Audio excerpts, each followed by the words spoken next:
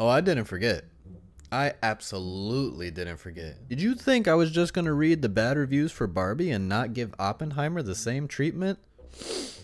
You couldn't be more wrong. We are reading the worst reviews for the movie Oppenheimer. Now, if you haven't already checked out my last video, I read the worst reviews for the Barbie movie. Link is down in the description for that. We are not here to talk about the Barbie movie. We are here to discuss Oppenheimer, all right? And all the stickies and the nasties. We're getting right down to the nitty gritty.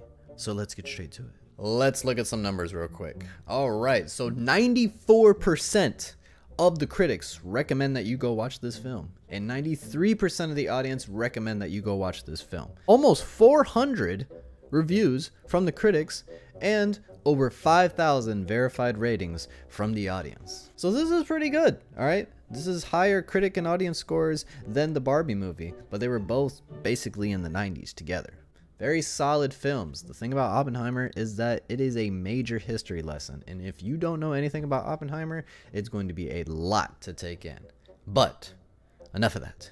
Let's get straight into reading the worst reviews, and let's start with the critics. All right. Leonardo Garcia Sao? The world forever changed after the atomic bomb. The world of cinema after Oppenheimer remains fundamentally the same. This entire page has literally no splats on it. Look at this. Tomatoes, tomatoes, tomatoes, tomatoes, tomatoes, tomatoes, tomatoes. Jeez. There we go. This is what we need. Kevin Carr. Fat guys at the movies. Bloated and overblown. Nolan shows little respect and understanding of actual science while he builds a convoluted narrative. Armand White. Hey, he was in the last video. Let's read his review for this one. Because Nolan's politics are always obscure, it's good that his filmmaking is so slick, yet laborious, convoluted, and enervating. Otherwise, a perverse, immoral epic like Oppenheimer might be dangerous. So I guess he doesn't like Nolan's politics, but the movie looked good. Eric Kane from Forbes. It's the delivery that leaves me a little cold, a little dizzy, but not fun dizzy.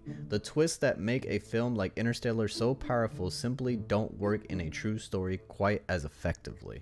We got Richard Propus, theindependentcritic.com. If Greta Gerwig can manage to make a plastic doll feel human, why can't Nolan do the same for the father of the atomic bomb? I mean, I thought Cillian Murphy's acting for Oppenheimer was actually pretty good. I mean, dude's making the atomic bomb that is basically, you know, killing millions and millions of people. He created a machine that kills millions and millions of people. So it's like, you're not really going to act so human if you created something like that. You're not going to act like the average human. 2 straight pages of nothing but great reviews. Finally come across a bad review. Oppenheimer is ambitious and includes many mesmerizing, often brilliant moments, but those moments cannot sustain themselves nor find common ground as a single compelling narrative or perspective. Christian M. Lin. There's a better, smaller movie inside Oppenheimer. It just got swallowed up. So what was it? I was just confused. Like, well, Oppenheimer was the main thing, so what was the smaller movie about? Luke Buckmaster. It's laughable, like his last name, to suggest Oppenheimer and Strauss' moral crimes are comparable, but Nolan goes further than that, emphasizes that latter's chicanery and highlighter pen while the protagonist receives the soft glow of nuance. Emily Wheeler. It postures intelligence precisely, but in the end has little to say. Top critic, you know we have to get a top critic review in. Odie Henderson. What I can say for sure is that Oppenheimer far too often feels like a 3-hour Wikipedia entry than a compelling movie. Yeah, this is the one where I kind of agree with. Like I said, watching Oppenheimer is like watching a movie in your history class, all right? And you have to pay attention to it, because if you miss any detail or you doze off for the slightest moment, you won't know what's going on, because there's so much information being thrown at you if you don't know anything about Oppenheimer. And I was one of those people. That's enough of what the critics had to say. Now it's time for us to move into what the audience has to say. And this is my favorite part of the video because the audience does not hold back. George. Film was going great until the explicit scenes came in. Thought it was totally unnecessary for this film and quite vulgar and distasteful. Who wants to see someone naked and committing lewd acts? Hey man, when you're making an atomic bomb, you're gonna have to blow off some steam by busting down on some cheeks, man. Alright? Give Oppenheimer a break, dude. Chop 68. Half a 1 star. Jesus. Not one likable character in the entire movie. It's because they're not characters, they're real people. Boring plotline, boring scientists mixed with super dysfunctional women. Awkward sex scenes for no plot outcomes. Very odd. Can't understand how this got such a high Rotten Tomato score. Maybe trying to take away audience from Sound of Freedom. War is bad? Nuclear weapons come with great responsibility?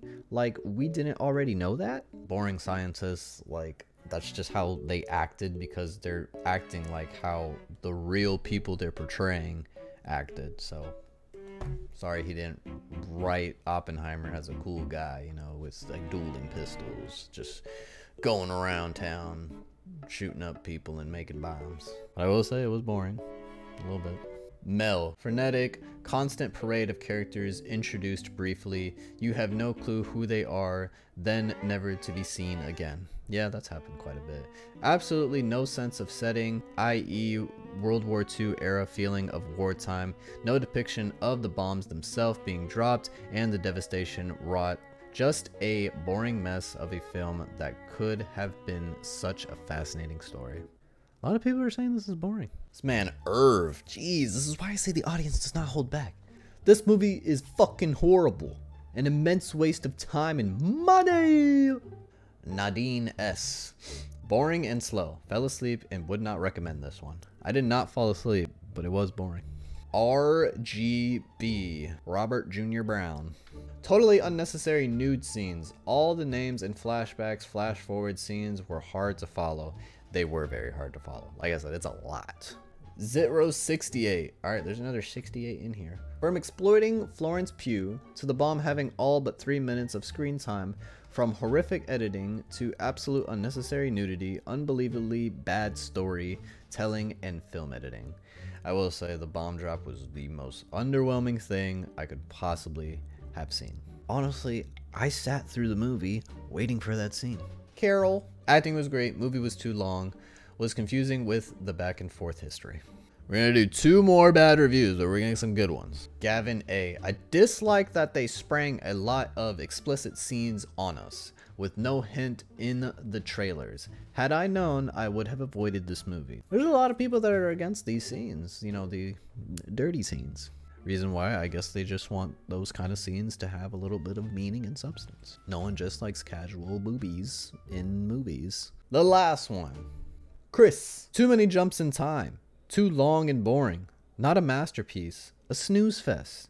If I watched it at home, I would have switched it off after 20 minutes.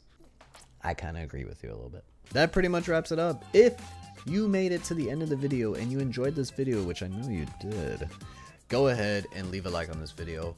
Leave a comment down below on your honest opinion and your true thoughts on the movie Oppenheimer. And also, which movie did you like better? Did you like Barbie or did you like Oppenheimer a little bit more? Or have you not even seen either of them?